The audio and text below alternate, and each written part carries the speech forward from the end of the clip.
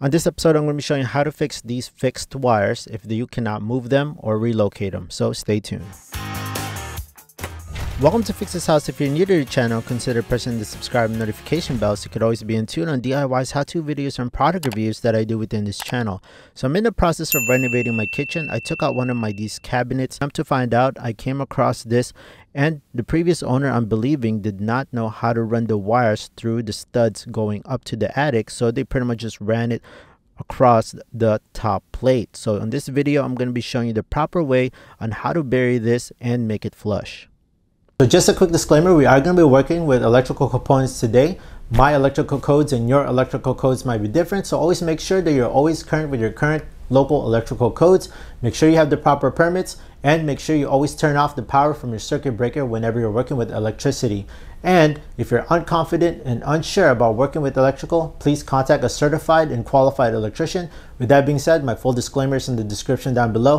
Now, before we go start fixing this issue, I'm going to go and reference two items with you, and this is the IRC, this is the International Residential Code Book, and the NEC, the National Electrical Code Book 2020 edition. Now, if you're interested in these two books, I'll leave a link on the description down below so you can use this for your reference. So clearly you can see that the electrical wire is right on top of the face of the top plate. Now let's go with the IRC and what it says on R602.6.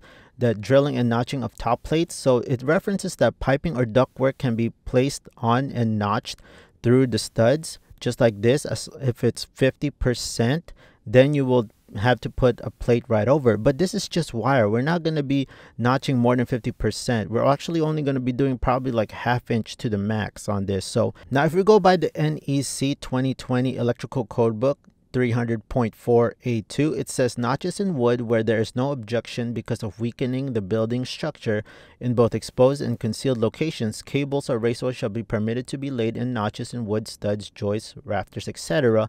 But we can use a 1.6 millimeter thick plate. Now that is the one we're going to be using as long as it's no violation of weakening of the structure. Now if you look at that picture right there, it is going to be going through the ceiling joist, which is the 2x6.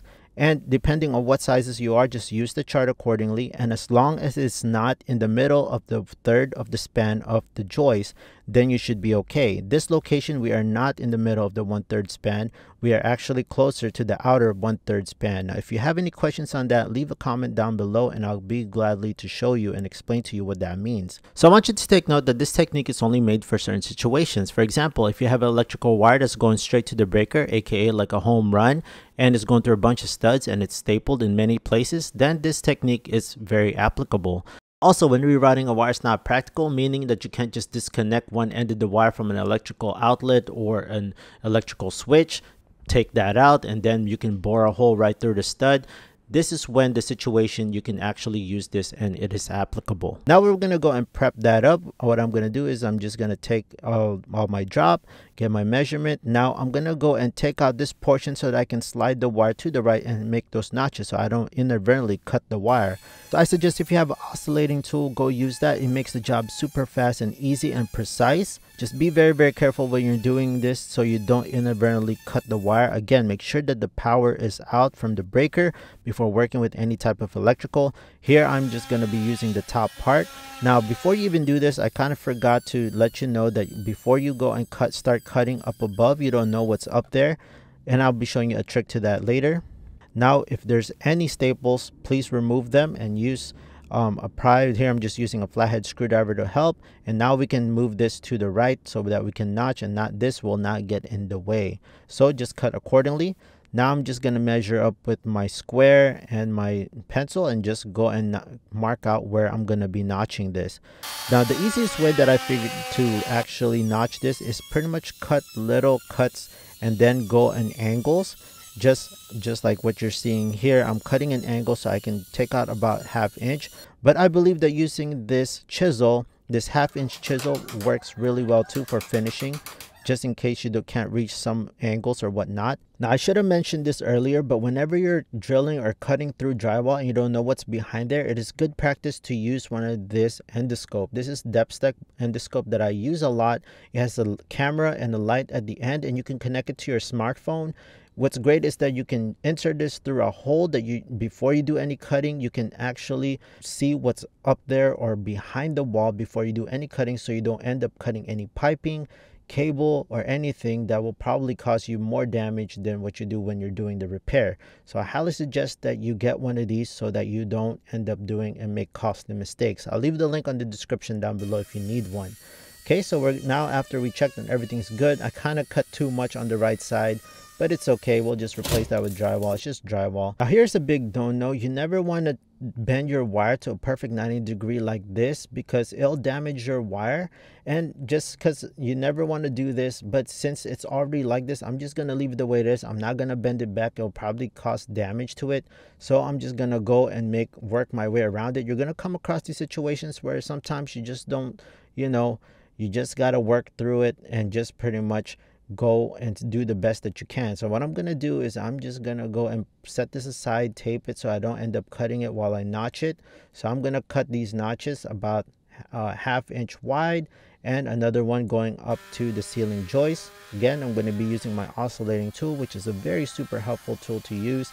Use the same technique as you did when notching on the other side. And we're going to go cut it in an angle and finish it off with the chisel, which again, this chisel will help you a lot in very weird situations. And this chisel will actually work really well and make you reach those weird angles that you cannot do with the oscillating saw. Now here we go. We cut the channel, and now we can easily set the wire right through those channels, and it'll make it nice and flush. Here's the steel protector plate that I'll be using to protect those wires. Again, I'll leave the link on the description if you need these. I'm gonna go and put one up on the ceiling joist so that I can hold that one in place so that we don't end up putting any screws right through there.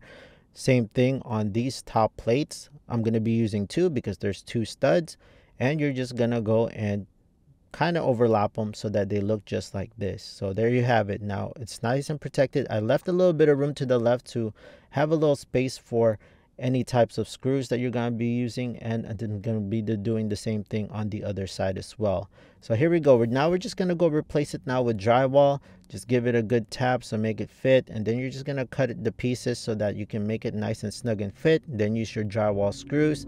Make sure that everything is nice and secured. Again, this one, and you come in certain situations where when you're putting this, it's going to go rock back and forth because you might have to do a little bit of relieving, just like what you see there.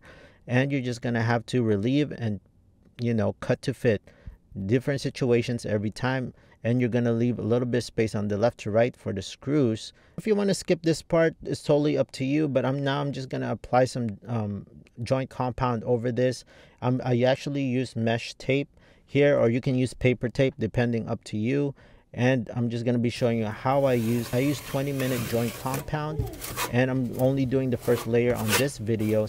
So stay tuned for the next video, and I'll be showing you how I properly use joint compound, use the corner beads, how I made this nice and flush, and using two types of different material, which is paper or the sheet metal type corner bead as well. So let me know in the comment section. Also, if you have any questions, make sure you tune in for my next video. If you found this video helpful, please hit that big thumbs up, press the subscribe and notification bell, and I'll see you friends on the next DIY.